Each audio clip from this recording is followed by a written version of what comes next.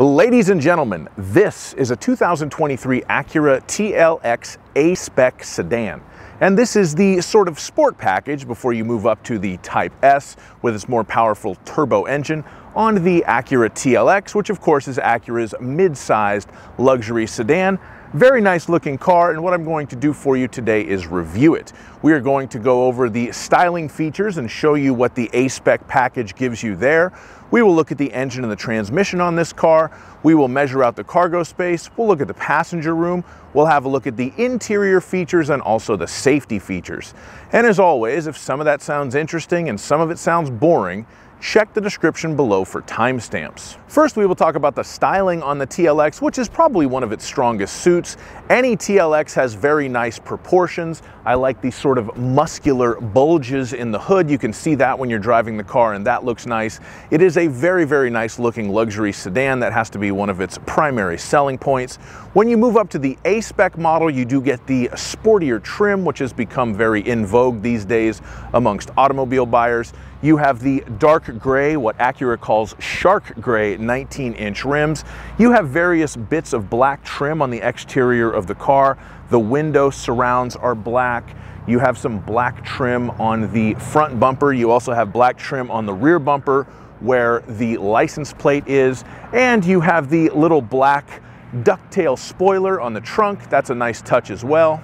The only real functional element that you gain on the exterior of the vehicle when you go with the A-Spec is the LED fog lights. Those are not included on the lower trim models, but they are standard on the A-Spec TLX. One other minor styling feature to note is the color combination on this particular car. If you want the Apex blue paint and the red interior, you have to go with at least a TLX A-Spec. You can also go all the way up to the TLX Type S, but those are the only two packages that are available with these two sporty colors in the TLX line.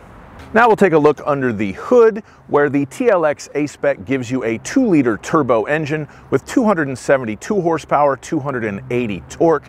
It is a very nice engine. It's very smooth. It does its job quite well. I do somewhat lament the lack of a naturally aspirated V6 as an option on the TLX A-Spec like you could get on the old body style, but this engine does its job just fine and apparently gets better gas mileage according to the EPA ratings. All new TLX models come equipped with a 10-speed automatic transmission. Honda and Acura use this very commonly across the line. It is a very good transmission. It's got a lot of gears, so it does a lot of shifting, but the shifts are smooth and it's almost always in the correct gear, so it never annoys. The only real options as far as powertrain goes on a TLX is, do you want front-wheel drive or all-wheel drive? The base and the technology package both are only front-wheel drive. The A-Spec model is actually the only one where it's an option. You can get the A-Spec with either front-wheel drive or super handling all-wheel drive. If you move up to an TLX Advance or a Type S, then you will have the super handling all-wheel drive as standard equipment. All right, now we are going to measure out the cargo space, and if you have one of these cars and you're wondering just how do you open the trunk from the back, just go ahead and press that button. As long as the car's unlocked, you have your key on you, it will open. The length from the rear of the trunk to the back of the back seat with the back seat up, 3 feet and 6 inches.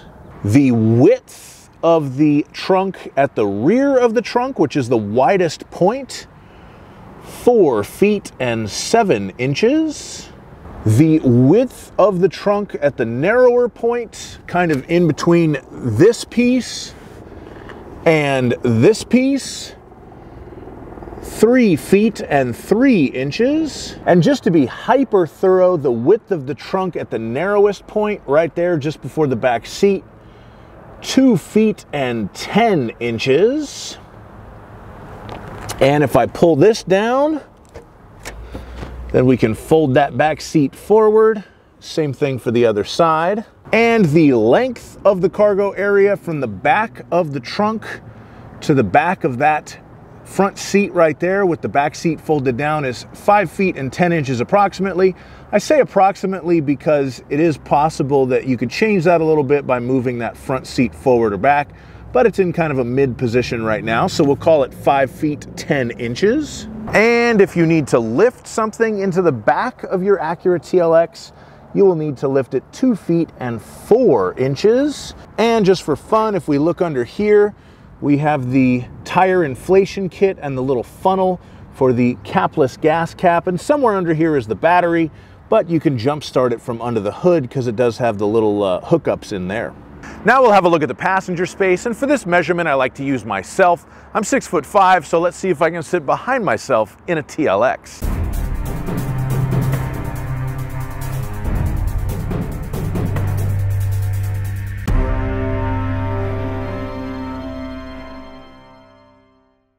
Okay, so as we can see here, the answer to that question is no. Here is the passenger seat. It was kind of set to where I could sit. I was very upright and my head was almost touching the roof, but I did have good knee and leg room. But in the back, you can see behind me, nobody is sitting there. The situation's even slightly worse behind my driver's seat. So yeah, interior space is really not this car's bag, unfortunately. But we do have rear air vents for our backseat passengers, so that's a nice touch. If you're not as tall as me, you can probably put somebody who's not as tall as me behind you. But yeah, on the extreme Dietrich 6'5" test, unfortunately, the TLX fails. Now we're going to talk about the interior features on the Acura TLX A-Spec. And the first thing you will notice when you get into any A-Spec Acura are the seats. This particular one has the sport seats with the Milano leather and micro suede upholstery. You also have the contrasted stitching and piping. As I said earlier, these are finished in the red color, which is exclusive to an A-Spec. We also have the geometric pattern brushed aluminum trim. This is also exclusive to the TLX A-Spec. The flat bottom steering wheel with the red stitching and the A-Spec logo is also very on brand there. One functional thing that you do get on the interior of the vehicle is the heated seats. This goes along with the standard cooled seats on the TLX A-Spec. And you have the wireless charging pad. That's another thing that you get with the A-Spec package, so you can charge your phone wirelessly. The other pad right ahead of it is Acura's True Touch Pad. This is what you use to interact with the touch screen and do all of your stuff with that. The True Touchpad comes in for some flack on the internet. A lot of people complain about it, and I will admit it's not the most intuitive thing in the world, but what I have found is the more that I drive these cars, the less I actually interact with it unless I need to change the settings on the vehicle. What I have gotten accustomed to is actually using the voice commands, which are very, very good on these cars. Allow me to demonstrate. Satellite channel 8. Playing channel 8, 80s on 8. .1 FM.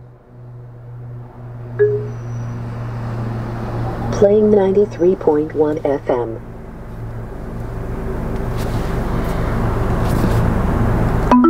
Find me a gas station.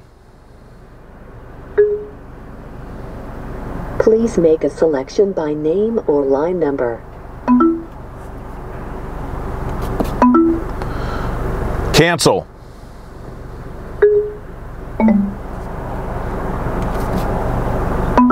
Go to 2775 Mesa Verde Drive East, Costa Mesa, California.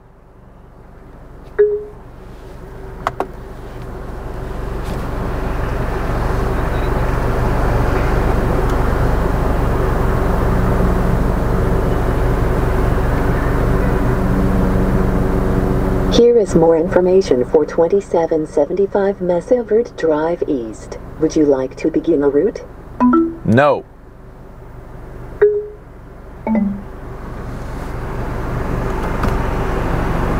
Call Richard Dick in your nose. Calling Richard Dick in your nose mobile. So instead of using the True Touchpad for those common things, I just use the voice commands. Try it out in your own TLX if you have one of these. They also work in the current body style MDX and RDX. It's a little easier than using that True Touchpad, although again, the True Touchpad isn't that bad. It's just also not that great. Now we'll move on to the safety features on this vehicle, and it does have what Acura calls Acura Watch.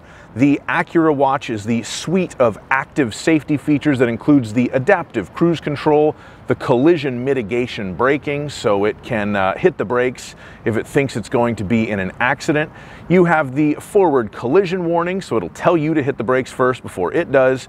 The lane departure warning, the lane keeping assist system, the road departure mitigation, and the traffic jam assist. You also have the parking sensors front and rear on the TLX A-Spec, and that does give you the low speed emergency braking, so it speeds below 5 miles per hour. If it thinks you're going to back into something or hit something in the front, it will apply the brakes. That's based on the parking sensors.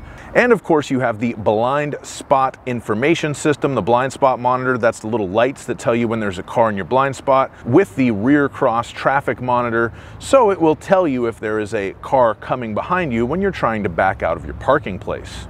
Thank you so much for watching my video on this 2023 Acura TLX A-Spec. Hope you enjoyed it. If you did, please like the video, subscribe to my channel, leave me a comment, and if you didn't, just do all that stuff anyway. It's fine. It doesn't cost you any money. It's free.